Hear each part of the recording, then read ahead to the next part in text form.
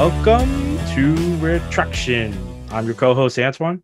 I'm your co-host, Jamie, and we are reversing course through discourse. But like always, before we get started, folks, please show us some love. Subscribe, like, share, comment on YouTube at Retraction Media, at Retraction Media again on Twitter. Follow us there and subscribe on Apple, Spotify, Google, Amazon, and more. It's a Christmas episode, Jamie. It's a Christmas episode. How about this? Merry Christmas, you filthy animals. You know Wow. That's from? Are you testing me on that? I mean, I know where that's from. Actually, I'll do you one better. Do you know what movie within the movie that's from? No. That's Boom. a good one. That's a good one. I am pretty sure, not to get overly cocky, I'm pretty sure it's called Rat Bait. Oh, really? That's cool. Yeah. Wow, hey, listeners, that's some good trivia right there. That's definitely going to take you to at least the third round in your local bar trivia, because that's definitely a trivia question if I've ever heard one. What movie within the movie of Home Alone is Macaulay Culkin's character is called? What's his name? Kevin. That's it. Kevin, of course. What movie is Kevin watching? I mean, that's good the woman's like tagline. Kevin. Yeah, fair enough. Well, hey, look, I'm not great at that. So this is the best I could do. Yep. But it's a Christmas episode. It's a Christmas I'm pretty episode. sure it's Rat Bait. Maybe someone can correct me. It's something like that. It's been a while. I never even thought about it. Never thought to look into it. So it's on the cassette tape when he puts it in on the VHS. Oh, that's cool. That's a little Easter egg. It's a John Hughes movie, right? We're not going to get lost in Home Alone. It's not a Home Alone episode. It's a Christmas episode. Merry Christmas, Happy Holidays. Yeah, Happy Holidays. Whatever you celebrate. We're here for you. Whatever you celebrate, we're here for you. It's a non-denominational podcast. It's as non-denominational as it gets. So I think we did a whole episode where we're like, let's just do bank holidays or government holiday number one, right? Yeah, that's right. We did a whole episode there. That way you could switch them around. You just take them as you like, and you just kind of do what you want. You get a day off, celebrate what you want, and you're not hurting anyone's feelings. No exclusion. Everyone's invited to a lot of companies government number one holiday. A lot of companies are kind of getting there with that floating holiday. I feel like a lot of companies have started the floating holiday. Mostly because of Juneteenth and Columbus Day. At least that's my experience. So there you go. Yeah, which is already. That's basically holiday number one, holiday number two. You take it whenever you take it when you want to. So for this episode, what I'm bringing to the table is my annual check-in. I do an annual check-in on Zwarte Piet. Have you ever heard of that? You ever heard of that character? Oh, what? Annual check? You did this last year? No, I didn't check it. I didn't. What are you talking about? Annual check-in? Well, I do. With who? What other pod are you on, Antoine? Yeah, it's with myself. I do an annual check-in. Well, this is what I was surprised about. I was looking at the old pods and I realized I don't think I've ever talked about Zwarte Piet before. And so I was like, I got to bring it to the table because I check in on this tradition. Is this a French thing? It is not a French thing. It is. You're saying it Dutch like thing. The French thing, but it's more like Zwarte or Zwarte. Zwarte Piet. I feel like I'm struggling not to say it like Borat. Zwarte Piet. But in the English, it's usually commonly known as Black Pete, which is how most people might have heard of it. Have you ever heard of Black Pete? How about that? No. What is it? Wow. Okay. No, and listen, I've seen a lot of holiday stuff, and I've seen a lot of weird stuff out of Europe too. Okay, haven't heard this one. So this is kind of a two-part story. So there's the check-in, and so for anyone who doesn't know, getting to the point. Here's an article. It was in the Deutsche Welle, which is like dw.com. It's like a German news site. They did a good story back in 2018 explaining this specific Dutch tradition. The article is called Black Pete Dismantling a Racist Tradition. It goes with the arrival. This isn't like anything like Krampus or anything like that. See, that's what's so funny because that is usually where he gets or where they get. I've seen some dark mountain traditions. Krampus, or how you the German tradition is it's very different. And I've seen people in chains. yeah, Really questionable we're gonna stuff. well, this is very questionable. I was like, as well. holy cow, what is that? I will share some imagery after I first talk. I'm going to prime you, and then I'm going to share imagery, and then you can say, "Oh, okay, that's interesting." And it'll be interesting to hear your reaction since you've never heard of this. But I kind of feel like a lot of people have heard of it at this point, but this is good that we're covering it. So the article starts with the arrival of Sinterklaas. The Dutch figure based on Saint Nicholas is celebrated with different festivities in the Netherlands. Starting in mid-November, crowds of children and parents enthusiastically gather to greet the saint as he arrives in their city or village by steamboat. He lands with his helper, the so-called Zwarte Piet, which is Black Pete in English, traditionally depicted as a character with dark skin. In Amsterdam alone, His helper? his helper. Sometimes he's called a servant, but in this article, they've chosen to go with helper. It's voluntary, right? It's not. In Amsterdam alone, hundreds of Pete's joined Sinterklaas on his boat or out in the streets handing out peppermint cookies, dancing, waving, and fooling around. They are everywhere until the eve of December 6th, approximately. So this has already occurred this year, and I like to check each year to make sure that it's still going on. And this year it went on, but this is something that happens much earlier than our Christmas, even though everyone celebrates Christmas around the same time. This is a special activity, which is I guess throughout mainland Europe they have something special that happens near the beginning of the of like end November, beginning of December. We don't, because we have Thanksgiving. So that would just be too cramped. So we have Thanksgiving, that's what we do. And then other cultures have like a Christmas add-on. Now, here's the controversial blackfacing is the next segment of the article. For activists like Jerry Afrigi, November and December is the most difficult time of the year. That is because Zwarte Piet is usually played by white Dutch people who paint their face black, might wear afro or curly wigs, paint their lips plump, and often wore golden earrings in the past. I have a question. Yeah, sure, shoot. Blackface. I'm actually, I don't know what the global standard is. I know it's a no-no for, and I know the reasons why in the US, but is that universal? Is that it is globally? Well, first of all, U.S. minstrel shows used to tour throughout Europe, so it's not like it's the U.S. may have been the catalyst for such minstrel for that type of activity, but the rest of Europe definitely engaged and would go see these minstrel shows just the same. And as you see here, there are various traditions that have that same questionable aspect to them. And this happens to be one of them. So yes, if you were to say, oh, if I talk to a European, would they know what blackface is and would they think it is wrong? Usually, yes. Usually, historically, they would have some sense of it and say, yeah, I don't. As a white person, I'm not going to paint my face black and pretend to be a black person. It's sometimes it's not it's known. It's a universal known. I would say. Good point of clarification. Yeah, sure. So for Freaky, and I hope I'm saying his name correctly, this is a clear-cut black facing, a racist display of black people that should have long been abolished. Here's the other thing. If this person that we're talking about is Dutch. So even if you were to say in Europe, this is not necessarily known, black people in Europe seem to already know what blackface is, and it seems to be as offensive to them as it would be to a black person in America.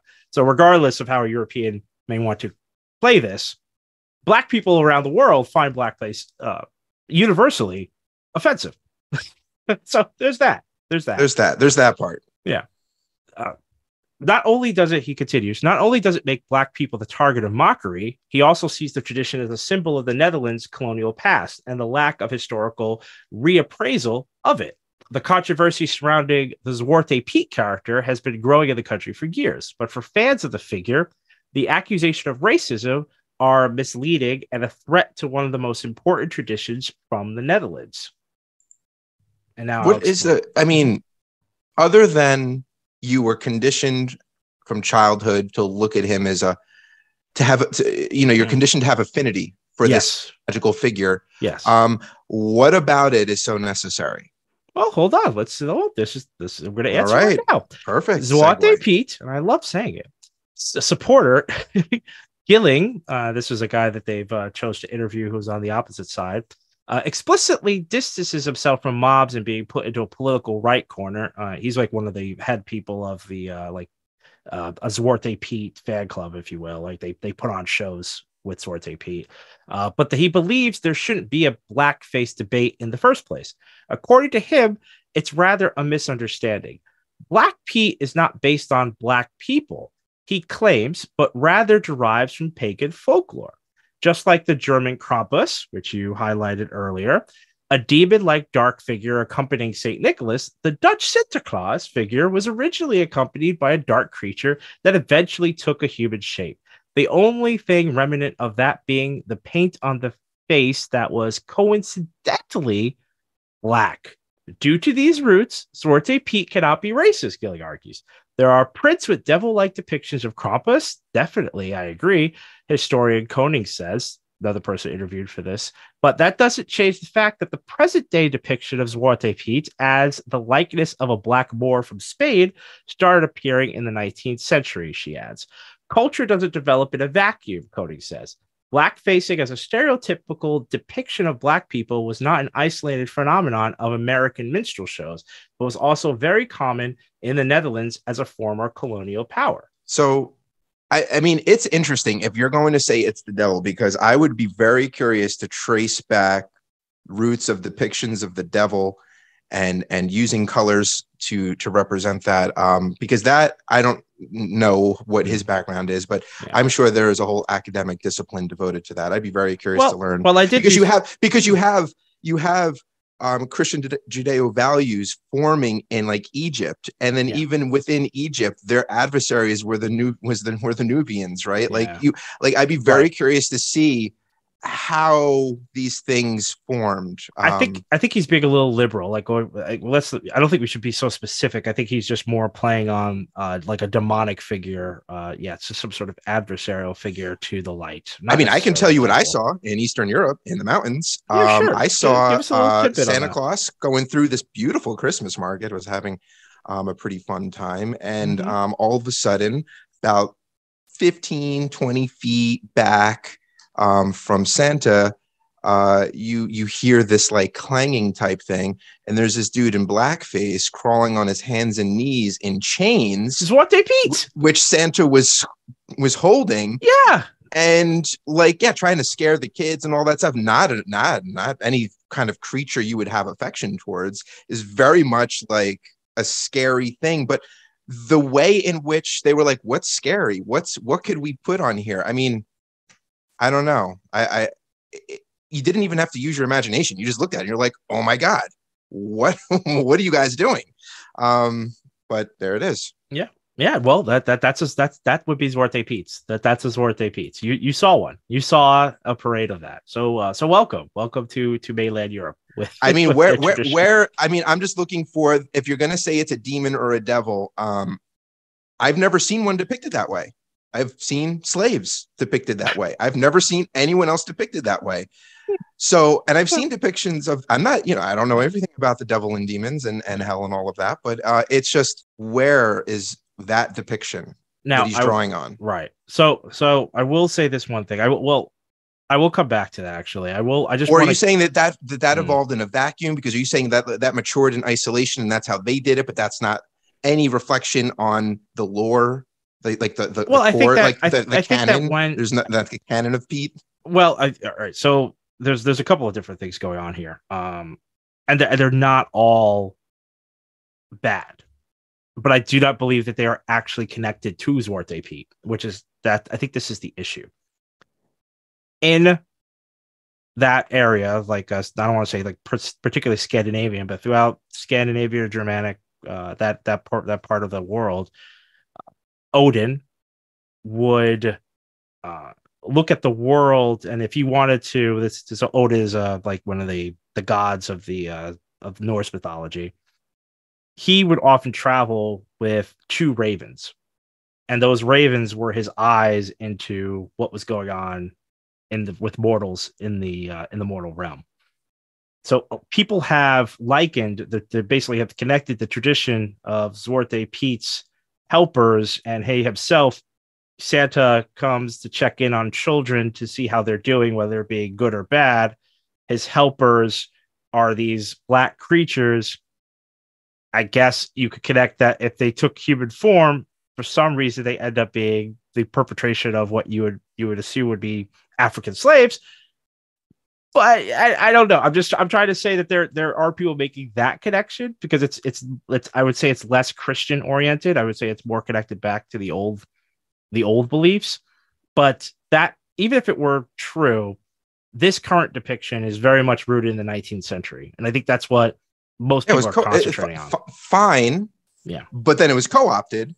Exactly. And now here we are. Exactly. But that happens with any symbols. Look at the swastika, look at the don't tread on me. Look at even the American flag now. It's like it's been totally co-opted by the MAGA movement. So you can look at symbolism in that way and say, yeah, sure. If you want to like go back to the roots and be a purist in that sense and totally ignore everything that's happened between now and then, that's kind of ignorant. So I mean, whether or not that's true and whether or not that's where Pete has its genesis, I have no idea. But I don't know, man. A dude from the 21st century looking at some guy in chains and blackface crawling, I was like, the devil did not pop into my head. Good. I did not look at him and say, oh, look, a devil, or oh, look, a demon. I know that there was a movie and they added horns and stuff because they had to make sure that you knew. But when I guess they don't have a Hollywood budget, they just go with regular old blackface and chains. I also want to be fair to the Dutch people. Apparently, and this is good. This is why I check in on it, because I like to know I like to see things evolve. Chimney Pete replaces Black Pete. So by now, it's soot now. So by now, in most schools, at many parades and on TV, Black Petes have been replaced by the so-called, excuse this, Schusten Pieten. It's a good effort. Thank you. Which in English translates to chimney Petes. Their faces are dirtied with soot, resulting from their trips through the chimney to deliver presents. And he speaks with a Cockney accent. And yes, well, it's Mary Poppins. I can just think of Dick Van Dyke now. Exactly. It's very Mary Poppins. Some cities have also started including gray, yellow, or purple colored Petes to their parade in addition to the black ones. So there definitely is a cultural acknowledgement that maybe this doesn't look so good to foreigners coming in and looking at that's a really good point too, because no one's saying that the whatever, I don't even, I'm going on a limb here, whatever the lesson or theme overall, maybe at the highest level, no one is saying that you can't retain that, but the depiction, you've frozen the depiction in time and maybe even tainted it with some recent things in our past that we would rather move on from. We've gone over this before. I mean, there are documentaries on this. The fairy tales in their original state are not what they are now. In fact, Correct. You would look at them and be like, wow, these are pretty brutal. Yeah. Look at like Hansel and Gretel and things like that. Yeah. And Disney, right? Well, Disney's, but they change for your audience. And so maybe it is time, to your point and to what the people in the Netherlands are doing, is to update them for a new audience, because they are out of touch. They have lost their morality. Their I don't know, what do fairy tales do? They offer a cautionary tale. They've lost the message. Yeah. Because everyone's getting bogged down in the visuals now, and you're losing the theme. Well, yeah, I think that if people are coming to your country and they're slack-jawed, they're visibly uncomfortable witnessing something that you find as a cornerstone of your culture, maybe it is time to say, well, modernization may not be too untoward. Maybe it's time to modernize these things a little bit, which again, Chimney Pete, slightly better. I don't know if it's really slightly better. I feel like it's Black. It sounds like a justification to use blackface. Yeah, it kind of says that it basically we're not getting rid of the blackface, but we're gonna give it a background story. That's perfect. That's perfect. I got nothing to add to that. That's exactly it. To end this article, just so we end out what Black Pete is, Gilling, this is the defender, also says that he does not mind the change. This is a response to Chimney Pete. He, however, believes that it might take away from the magic if Black Petes wear less makeup. since children could recognize them. Also, he also does not see the need to find a compromise since he doesn't agree with the blackface criticism in the first place. I got a solution. Put on a devil mask. You're saying it's the devil. Put on a devil mask. Well, to them, why does it have to be blackface? Well, the devil might look more like a black person. That just might be who their devil is.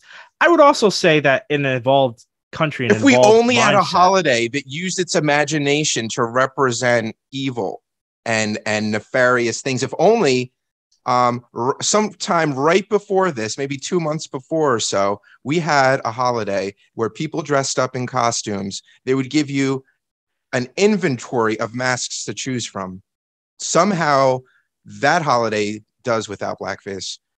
Why can't this one? It is so absurd. It just does without blackface. There have been issues. I know. But on the whole, if you think about all the kids dressing up, overwhelmingly, people have found an alternative means to express their desire to be. We've just gotten out of the Pocahontas phase. It's just gotten to the point where putting on Indian dress is not a perfect. Listen, I'm not saying it's perfect. Yeah. What I'm saying is that the idea that you are trying to find loopholes to continue using blackface while in the same breath saying that it's the devil, and you can't get your head around another way to represent the devil. The way that exactly what I was saying. I didn't look at that dude and was like, the devil. It wasn't the devil. Right. Nothing about how it is depicted anywhere around the world. It's just, there are so many other ways to depict the devil. Like, pick one. Yeah. Pick one that isn't offensive to a large portion of humanity. Well, I would also say that, it's that age-old concept of me. Like, it's like what I want trumps how other people feel. It's my tradition is supersedes the feeling of minorities who live in my country and minorities who live abroad who find your tradition inherently racist. But because it's mine, we have to keep doing it. So there is something to be said for that mentality. I think that this ends out pretty nicely. Afri, this is the person who's against the blackface tradition. He says it remains clear if the tradition is destroyed when we take out the racism, then it is a tradition we should never handed over to our children. And I thought that was a very poignant. Yeah, dude, stop doing blackface. Pick anything else. No one is saying you can't have Santa's demented helper. If that's what you're into, follow him around and scare all the kids in the village. Go for it. Just don't do blackface, and maybe drop the chains, but at least for a little while until everyone gets over it. Now I don't know. I've said it 1,000 times. I'm not going to say it again. Well, I have one more thing. It's just blowing my mind, Antoine. It's blowing my mind that the solution is right there. It's so freaking easy, and you're not sullying your tradition. It is, because that's why I asked you. It is universally looked at as just not a cool thing to do, and the history is there. No one is saying you can't have Krampus or Pete or anyone. You just don't do the blackface, right? Is that kind of what the issue is? Oh, that's exactly what the issue is. Yes, you just don't do the blackface. You just don't depict him as a black person. Yeah, in chains, walking behind their master, who is white. Now, I want to say this one more thing on what is Zwarte Piet and the history behind it, because I think that the article leaves out a very crucial part of this story, and maybe because it's a German media outlet responding, like talking about a cultural thing in the Netherlands. But I think that this really wraps up a little bit of the what I would call the disingenuous nature of the argument of the pro Zwarte Piet crowd. And this isn't a note because I ran across an article that talked about the different songs that children sing with regard to Sinterklaas. Oh God, I can't wait to hear this. And a popular theme throughout many of these songs, which again the article does not respond to. This is what this person wrote as a note to on a song site. It's called mamalisa.com. It does like heritage songs across the world for different holidays. This note for the Sinterklaas song is this. I think you're familiar with Sinterklaas, but as a reminder, he lives in Spain. And when he arrives in Holland by boat, he visits children and brings gifts. This was noted by the article that he has to arrive. They didn't say that he comes from Spain, but this is well known. Sinterklaas rides a dapple horse over the rooftops when delivering gifts. The children oftentimes sing songs for him in hopes that he's listening. The servants of Sinterklaas keep him posted on which child have been good all year and who may have slipped up here and there. I'm not sure who came up with this weird thing, but the children are told that if they misbehaved, Sinterklaas will put them in a burlap sack in which the servants usually carry gifts and take them back to Spain. The servants, who are all named Zwarte Piet, are at times mistakenly referred to as racist concept within the holiday, but they merely put on that makeup because long ago Sinterklaas lived in the Spain/Portugal area, and back then that's where the Moors lived, and they happened to be those who served with Sinterklaas. Basic meaning of this. That's the justification. That's the justification. Wow. Is that it's okay. Oh, it's not so bad. Just hear me out. They're not racist because they're just enslaved Moors or enslaved Muslims/black people who used to rule over Portugal and Spain, mind you, that now serve this white saint that comes up to our land to deliver presents. That's essentially what she said. I'm just going to break it down to you guys historically. That's what this person is basically is saying to assuage the fears that it's racist. So, but we know what popped in my head when you're talking about this. Can you imagine if all the elves were blackface? It would totally change the whole concept. But then it also shows you how easy it is. You can keep everything. Just change the blackface. Because if you made the elves all blackface, all of a sudden them toiling in the workshop and doing all this stuff would be a totally different view. It's a totally different affair. You're absolutely right. It changes the whole scope of what the Santa Claus mythos is intended to be. If Santa Claus all of a sudden is lording over black elves that are chained to their workbenches that cannot leave and have to follow him everywhere, it definitely adds a darker dimension to the Santa Claus story without saying anything about it. You're absolutely right. You get to keep all the magic. You just drop the blackface. You can keep all the magic, whatever you're into. I mean, I'm not really into all the stuff that you were describing, but that's cultural.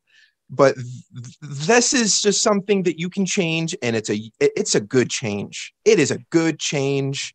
Just change it. Miracle on 34th Street wouldn't have that magical gravitas if Santa Claus appears at Macy's and has this black footman that basically has to kneel to Santa Claus as the children come to sit on his lap. I feel like the movie would not have aged as well, and people may not feel as comfortable watching it or remaking it today. Taking your kid to the mall and going to get a picture with Santa, and the elf that's managing the line and ushering your kid is in blackface.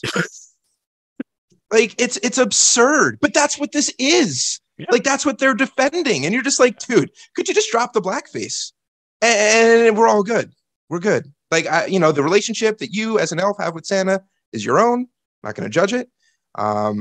But getting paid in candy canes isn't a lot. But I mean, man, it's just like I think what I'm getting wrapped up in is the simplicity of the solution. Now you may ask, okay, so this is interesting. This happens every year. The so what? Why is this significant this year? Why are you bringing it up, Antoine? Why are you talking about it in this particular Christmas? And that is because the Dutch involvement in the transatlantic slave trade has become center stage because of an apology that was just issued on Monday. We're recording on the 19th.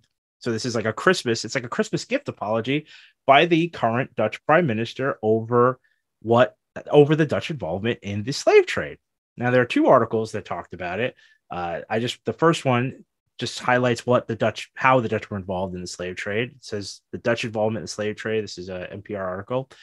Over centuries, the Dutch bought and shipped some 600,000 enslaved people from Africa in the transatlantic slave trade, about 5% of the total, taking them to the Caribbean colonies, such as Suriname and Curacao, as well as other European colonies across America. Enslaved Africans were also forcibly moved to Dutch colonies in the Indian Ocean, like present-day Indonesia, and enslaved Balinese or Javanese were transported to modern-day South Africa. Many perished in the crossing.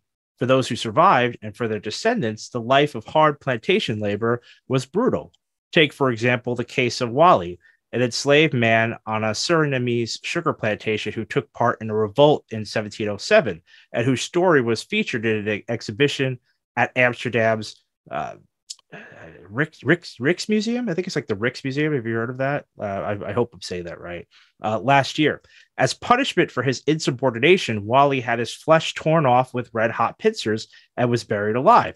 His head was later displayed on a pike. So today, my God. Well, people need to understand how brutal slavery was, especially, yeah, that's just what happened. That's just the story of a guy who revolted, and then that's how he was made an example of. Now, I want to go to what happened today. So Prime Minister Mark Rutte apologized for Netherlands slavery past. Some affected nations and groups have criticized the move. Dutch Prime Minister Mark Rutte delivered a speech on Monday, formally apologizing for his country's historical role in slavery and its consequences into the present day. Today, this is him speaking. Today, on behalf of the Dutch government, I apologize for the past actions of the Dutch state. For centuries, the Dutch state and its representatives have enabled and stimulated slavery and have profited from it. It is true that nobody alive today bears any personal guilt for slavery. However, the Dutch state bears responsibility for the immense suffering that has been done to those that were enslaved and their descendants. He also said I'm curious because that line, you emphasize it and it sticks out, and you often hear that here, which is annoying because we're all like, yeah, dude, like, yeah, let's not get bogged down in that, but like, what are we going to do about it now? Equity and all that. Is that actually a talking point in Europe as well? Like, do they? Because I guess they say the same thing, right? Like, well, I didn't do it. I'm not benefiting from that. I don't have like wealth from that or something. Yeah. Well, I mean, it's also, again, it's not a well-informed argument. And we haven't talked about it, but recently there was a big kerfuffle with England. There was like a tweet from some ministry within the UK back in that was basically citing that in 2015 they had finally finished paying off the immense amount of loans that the English government took out in order to pay the former slave owners after emancipation. And so I was just saying, like, so basically let everyone know that up until 2015, some of their, I don't want to say a lot, I don't want to embellish, but a portion of their taxes that you were paying were being paid to recoup the loss of reparations. Of slaves. They were paying reparations to the slave owners. That's correct. And then they announced it.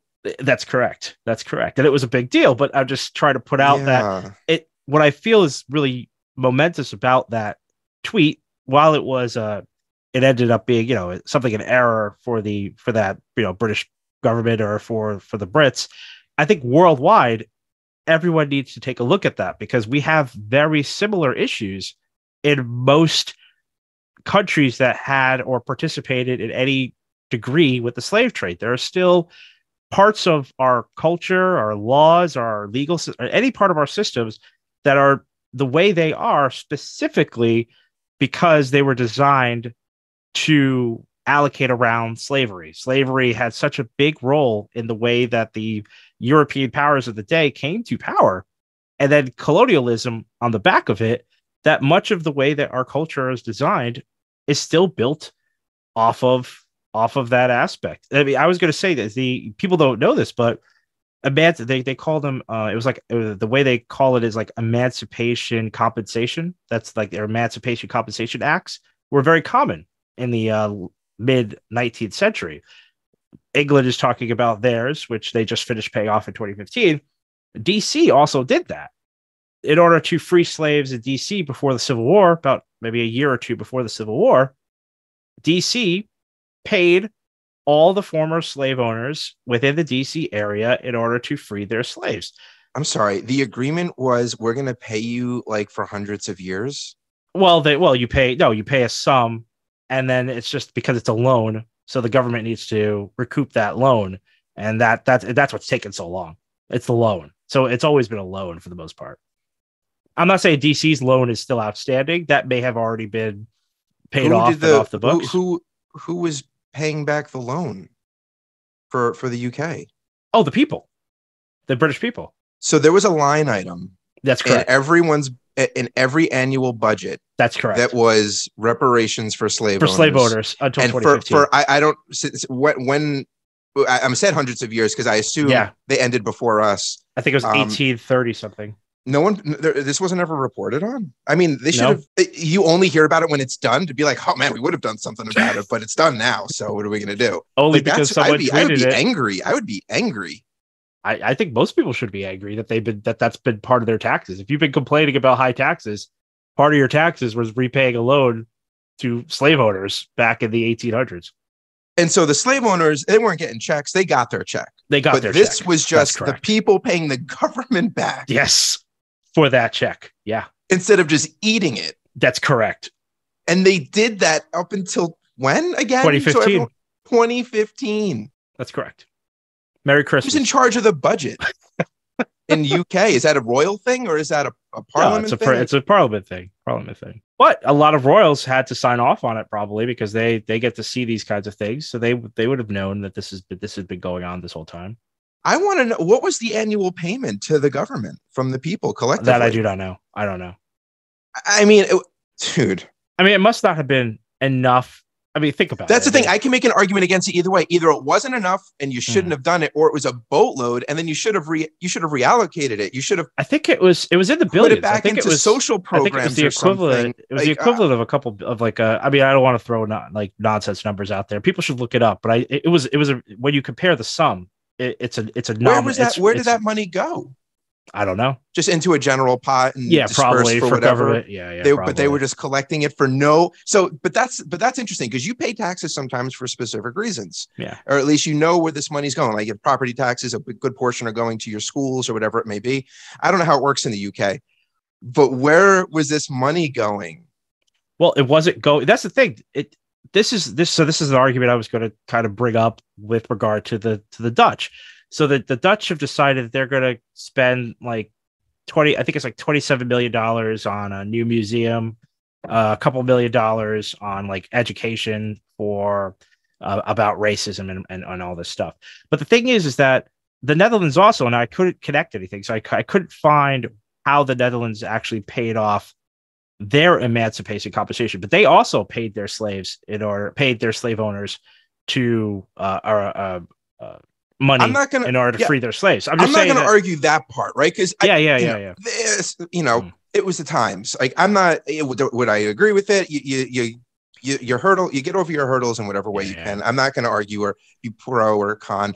Yeah. I think the issue here is that this was being collected up into modern times. Like that's insane. But it wasn't also allocated to the former colonies. That's I guess that's the problem that a lot of people have is that or collect it and kick it back into the communities that were adversely affected and say, that's what I'm saying. We paid this and we were collecting it to recoup it from the slave owners. But we're going to keep collecting this, but now we're going to give it to the former slave legacy colonies, people, right? Colonies or descendants or something. Yeah, that and then publicize that, and that's a huge win. Well, I think that's part of how these conversations become quite disingenuous because people balk. Like if you were to ask an average person, hey, should we pay reparations to the ancestors of slaves? They would be like, no, you're not taking my tax money to give it to some people that I don't really know that were really adversely affected by the slave trade, even though every Black person in Europe was affected by the slave trade. Otherwise, they wouldn't be there.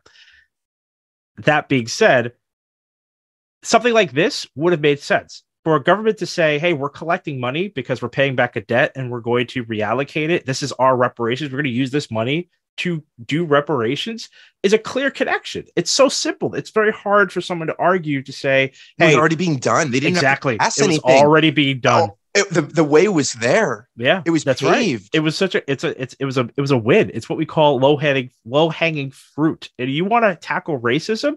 That's how you do it. You have this budget line that's been going on for hundreds of years. Reallocate it to help the service of people that have been adversely affected. And instead of doing that, they just pocketed it and then let everyone know you no longer have to pay for it in 2015 because it's all done. We've matched budget. We've recouped this loss. The government is in the green. We're ready to do some serious work for you as your representatives. That's what's crazy about it. And I guess what I'm trying to get at is that all the countries have similar stories. and probably have similar things going on and choose not to actively be participants in the history that they've created.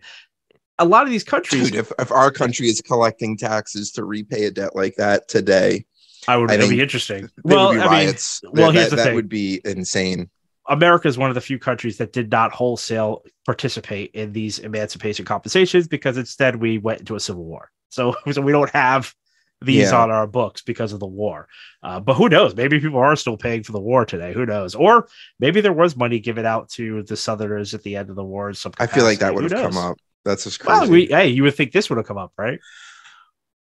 UK's pretty secretive though about things, aren't they? They are a little bit. You're right. That's kind of true. Yeah. But anyway, all I wanted to point out was that this is happening today, and people are up in arms to say, "Hey, we don't accept your apology." They left out a lot of their former colonial powers as part of this apology tour, in terms of like deciding what they should be doing. They decided it on their own to say, "Hey, we're just going to issue an apology, and we're gonna create a museum that people can come to pay." In the Netherlands, you're going to this museum you're going. They're basically saying, on your pain and suffering, we're going to build a museum to get more tourism to the Netherlands. I'm so sorry. that's also part of the apology. We're going to build a massive museum in the Netherlands, in Amsterdam, that people can come to look at how bad we were in terms of how we took advantage of Africa and all its people throughout the ages, colonialism and slavery. Don't forget to get your stamp on your passport, and enjoy some of the Dutch food and delicacies while you're here. Again, if proceeds went towards something productive, constructive, then it would be a way to continue. Right. That, but it's not. I'm assuming it's not, and it's just their cash machine. Their magnet for tourism. It doesn't feel like an honest apology, and I think that's. I think it's so funny to have that juxtaposed with this tradition, because in this article, or at least in the previous article, it's still highlighted that this apology is being given in the month of December during Christmas time, while the Dutch continue to celebrate Zwarte Piet. With apparently half of people polled in the Netherlands agree that Zwarte Piet should stay as it is. You could probably go to the museum and get pictures with him. Well, he'll probably be at the door. He'll probably at the door to the slavery and colonial museum in Amsterdam. That's checking correct. coats. Yeah, check. Well, of course he'll be checking coats because he's a servant. That's what he does. Wow. No signs that he can leave. He's permanently a fixture of that museum. This is where he's found now. Zwarte Piet. So for anyone who didn't know, now you know.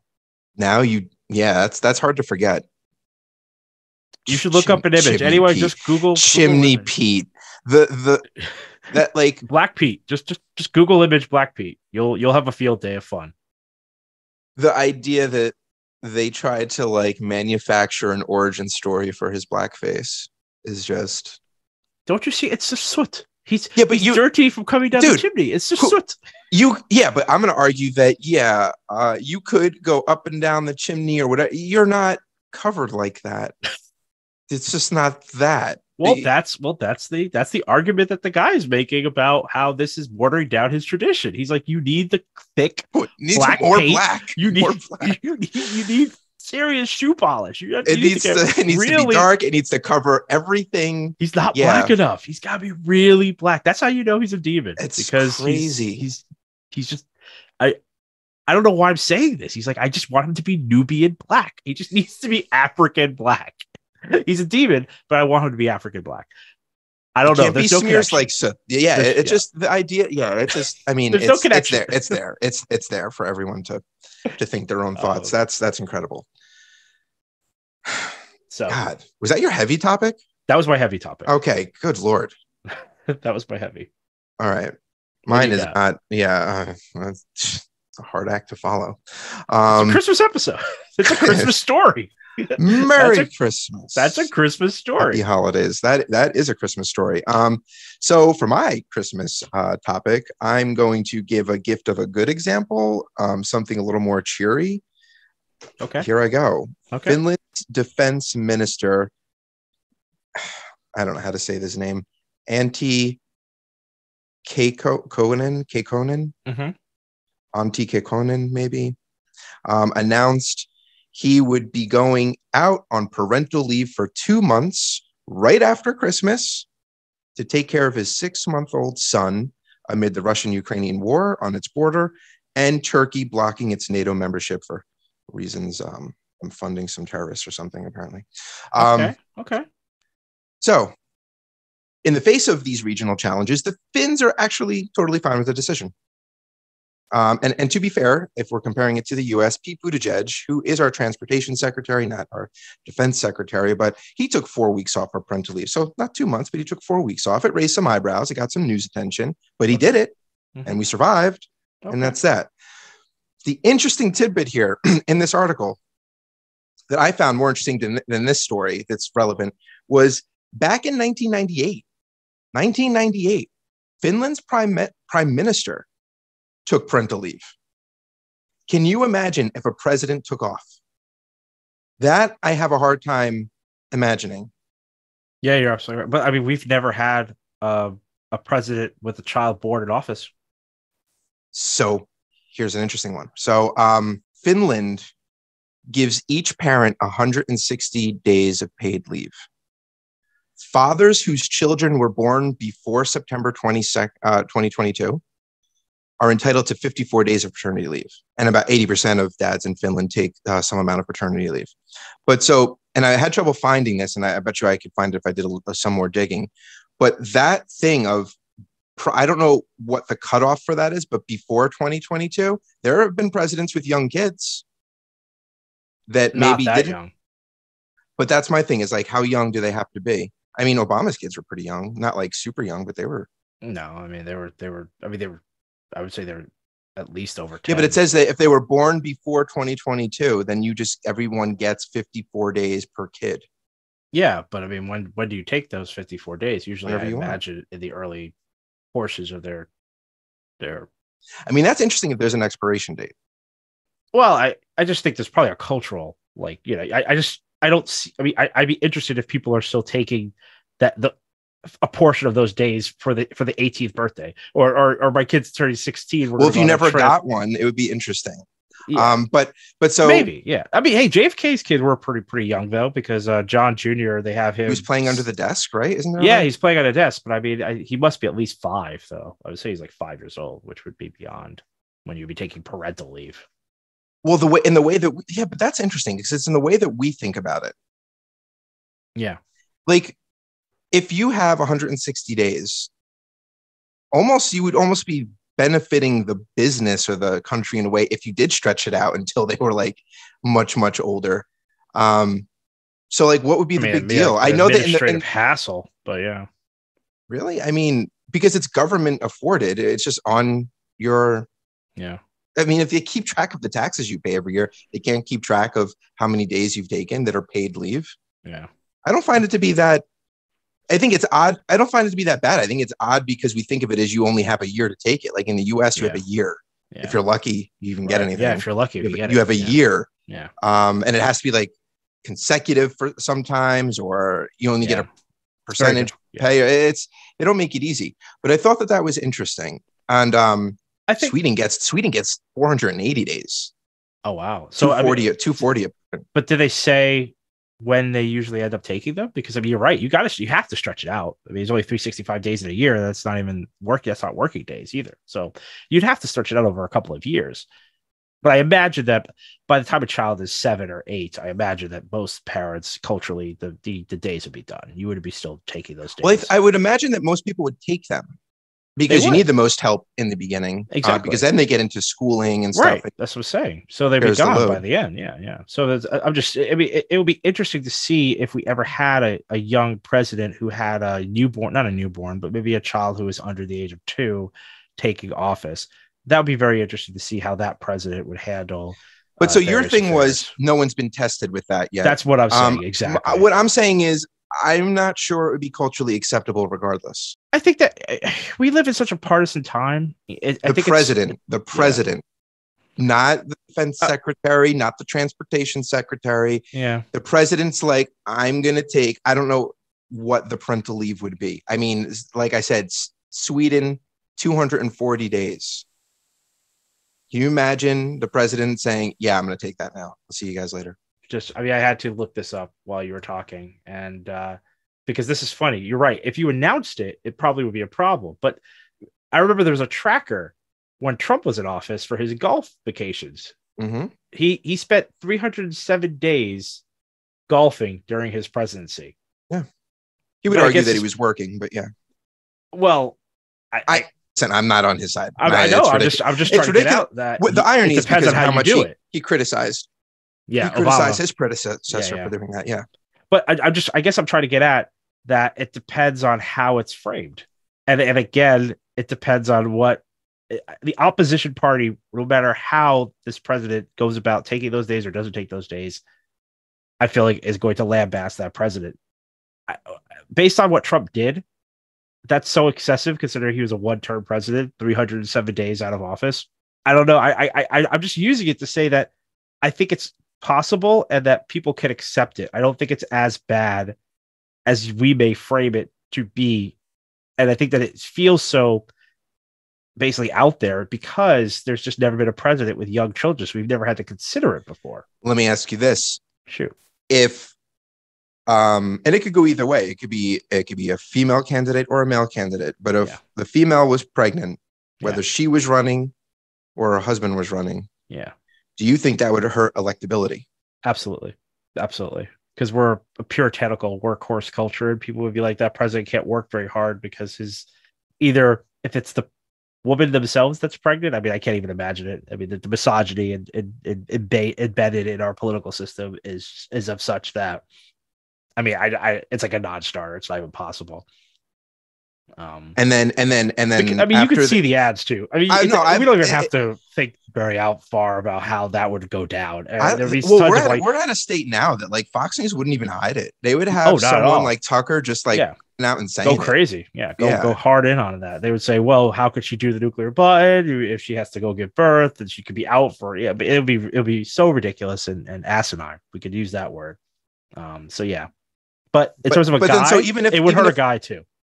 No, I think it would, especially if there was a culture like you're saying that it's acceptable for him to take off. Because then they're like, well, what are you going to do? You're going to take off for a couple of months in your first term? Yep, that's exactly right. Yeah.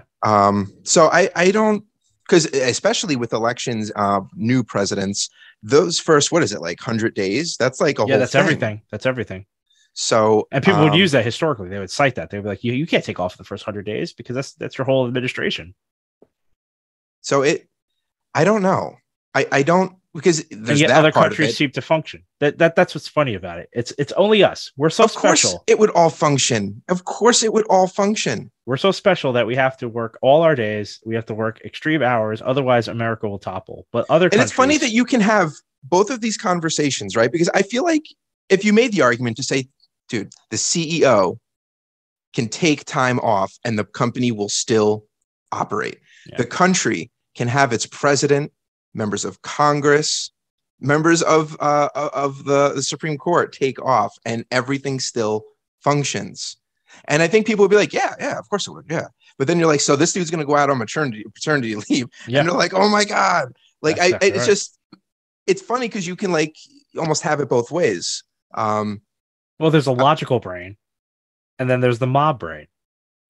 And the mob brain, unfortunately, often wins out when it comes to selecting that card or punching whatever for your vote.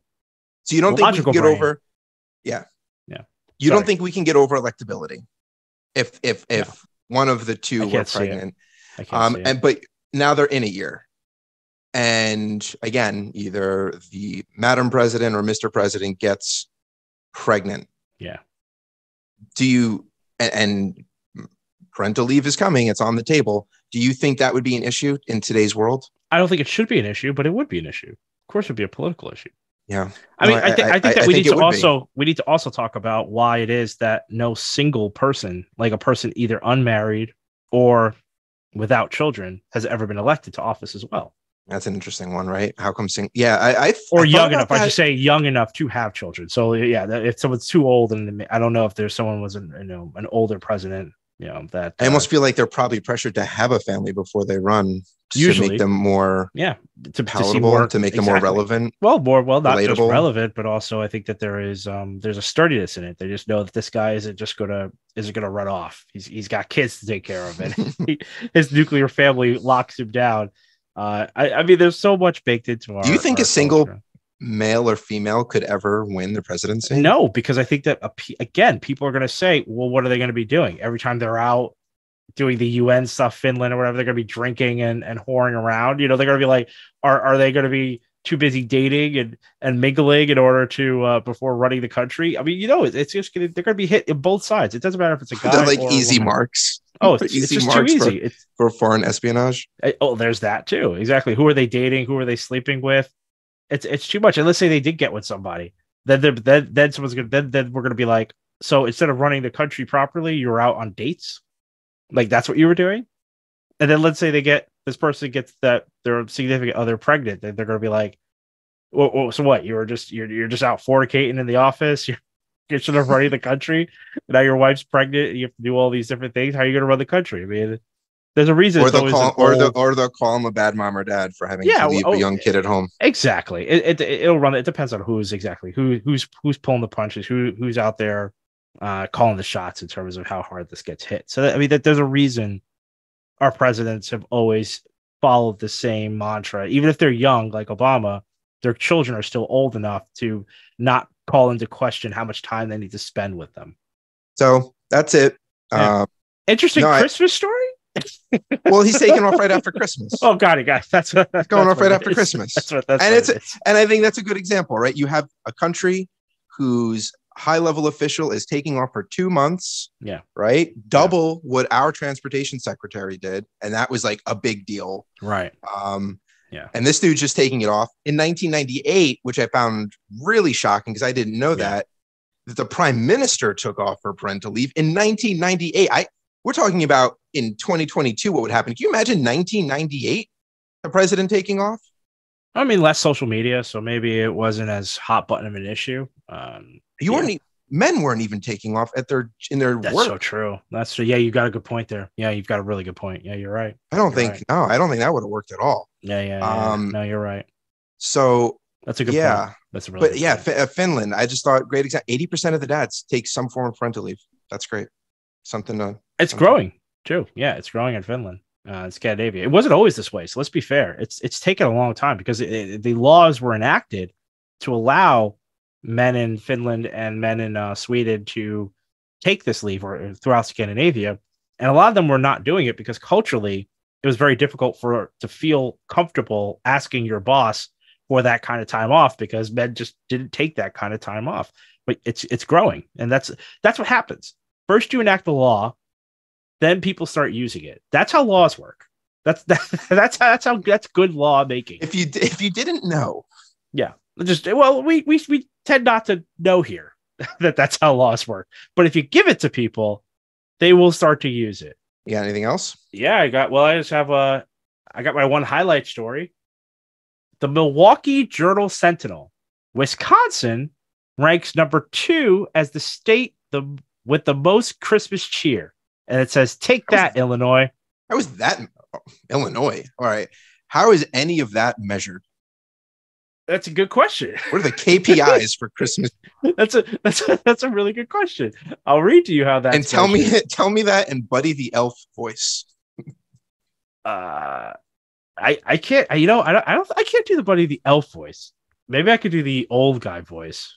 Can you do Kirby from Rudolph the Red-Nosed Reindeer? No, I don't remember how that voice, that stop animation. I don't even remember how that voice goes. Oh God, the dentist elf. Can't remember. Did you ever watch that? Have you watched that? Yeah, of course. No, not recently. No, I haven't watched. Oh my God, you need to. I think I might have mentioned this last year for Christmas. Mm-hmm. You need to watch that. You need to pour yourself a drink. Okay. Watch this. It's 30 minutes of your time or whatever it is. Yeah, I know they're super short. The Santa. Is it Donner? Rudolph's dad? Yeah. Whoever it is. Yeah.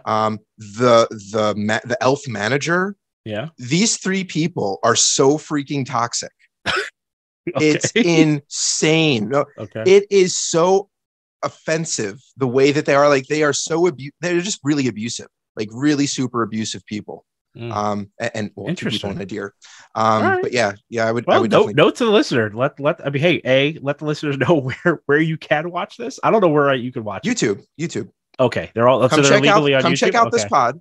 Come check out this pod. Right. And then Google that one. You know what? Maybe I'll do we'll you a link solid. to it. I will put it in the description to this episode. I will save you the time. Put it in the cards at the end of the episode. Just do us a favor. Like this episode. Yeah. Go click on that. I love it. All right. I'm going to let you know where the methodology comes for. Here it is. According to the Christmas Spirit Report, which is done by a company called CenturyLink, they compiled 10 data metrics into two main categories: Christmas-themed online activity within the last 12 months and Christmas-related cultural markers. The metrics were custom weighted in percentages to assign final rankings. Christmas-themed online activity was weighted at 78.5% of the total ranking. So what is that? What is that, though? I'm going to tell you what it is. Because I don't believe it. Because we have so much commerce in this country. How could anyone outcompete our online holiday presents? Well, this is within America. I don't know if I made that clear. This is only within the states. This is only about the states, not this number two in America. So those states. Yes. Yeah. In America, 50 states. This is between the 50 states. And they outproduced. That's correct. Everybody else. Population centers on the coasts. That's correct. For Christmas searches. So this is, again, let me continue. It was made up of Google searches for two key terms, weighted at 14.5% each: Christmas movies and gingerbread houses. Google shopping trends for four key terms at 7% each are wrapping paper, Christmas cards, Christmas ornaments, and elf on a shelf. Christmas music streaming, which is 14.5%, and tweets about Christmas during the month of December 2021 rounds it out with another 7%. Christmas-related cultural markers include the number of Christmas tree farms per capita was at 7, and charitable giving in the last documented tax year, 14.5. I'm sure, listener, charitable giving, it'll be 100%. So that's the metrics that were used in this poll in order to identify who has the most Christmas cheer out of the 50 states. Wisconsin, congratulations at number 2. Now, what I like about this article is that they don't really give much credence to number 1, which is New Hampshire, and I don't blame them because I don't really like New Hampshire either. But I love that throughout the entire article, they literally just bash Illinois.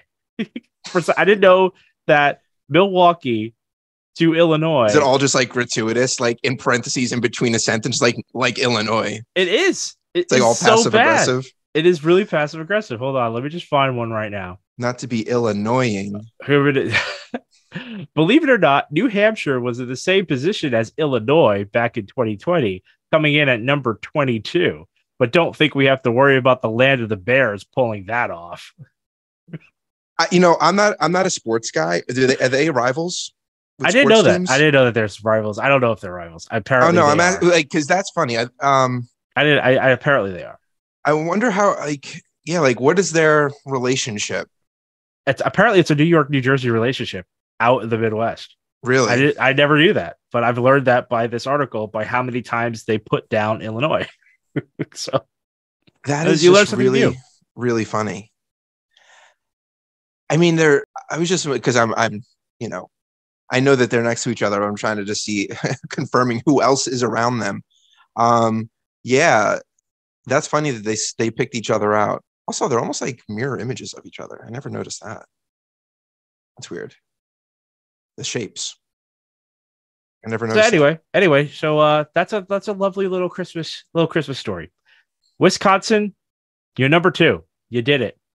Yeah, I guess we can look up the where does New York and New Jersey? I don't know. Rank? It's so funny that it just occurred to me to think about where the tri-state ranks in this Christmas list. We're not as cheery. I guess we're nowhere near as cheery as those of the North. But that's not even. New England, I mean, and Wisconsinites. It's all consumer based. That's true. Well, I guess that's how you would measure it. Yeah. Plus, I guess that's how you get advertisers, I suppose. I don't know. I'm trying to think of what the impetus for this CenturyLink to do this type of polling happens to be.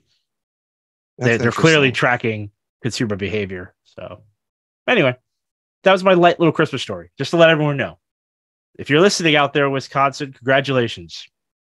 You got the silver. I want to know more about that. Is it that, because those are big states, all the states are big once you get out of the original 13 colonies, but I'm surprised. Like, I think I'm more surprised because of the metrics. That's what's surprising to me. I'm not offended or anything. I think it's funny. But if it's all commercially based metrics, I'm wondering if people on the coast are going out more and these people are staying home more and they're just consuming in a different way. I don't know. That doesn't make that's like a weird. All right. I'm gonna do it for you. I went out and I did some research while you were pontificating, while you were hypothesizing the realities of the methodology behind the Christmas calculation algorithms. Here's your top 10 America for cheeriest states during the holidays. Number 1, New Hampshire. Number 2, Wisconsin. Number 3, Utah. Funny enough, I actually had another article that I didn't necessarily bring up about how a lot of our favorite Christmas movies are actually being made currently in Utah. Utah has a huge burgeoning Hollywood Christmas, like Hallmark. Apparently, it's like the place to go now to make those. That's probably movies. Beautiful scenery. Well, I think that's why. Yeah. Number 4, West Virginia. Good luck, West Virginia. You've made it to number 4 on something. Number 5. So much coal for the stockings. But if you're bad, number 5, Pennsylvania. Number 6, Ohio. 7, Kentucky. 8, Indiana. And at number 9, New Jersey. We made top 10. Who's number 10? Who's number 10? Delaware. All right. Apparently, That's New Yorkers funny. don't care about Christmas. What are these metrics? It's blowing my mind that none of the population centers are there. New York actually doesn't even fall. Where is New York? I'm looking. Nope, still no New York. Is it because it's diverse and it's other? 48. Do you think it's Wow. a diversity thing where it's not all like there's holiday spending? I wonder if it was holiday cheer and not Christmas cheer. It's holiday. It's well, they said Christmas spirit, so I can't. Do you know what I mean? Though I wonder if it's like the population centers are like divided and conquered in that way. Maybe, yeah, it could be. I'm not saying that the other states aren't diverse, but clearly cities and stuff like big cities. I don't know, because that's what's blowing my mind. The purchasing power of some of the coastal cities. It's kind of crazy, but hey, it is what it is, right? The data tells the truth. Well, the data that has been aggregated tells in a certain truth. way, it tells a truth. Yes, it tells a truth. So that's it. That's it for me in my Christmas episode. You got anything else to round us out? Nope. All right, I love it. It's perfect then. So, JB, where can they find us? Oh, folks, my little elves. If you like the pod, please. You little black Pete's out there. I did not say that. Did not say that. But if you do like the pod, please subscribe, like, comment on YouTube, Apple, Spotify, Google, Amazon, and more. Follow us on Twitter at Retraction Media. And it is the season of giving. Give the gift of Retraction podcast. Share it with someone today. Merry Christmas, you filthy animals. Retraction out.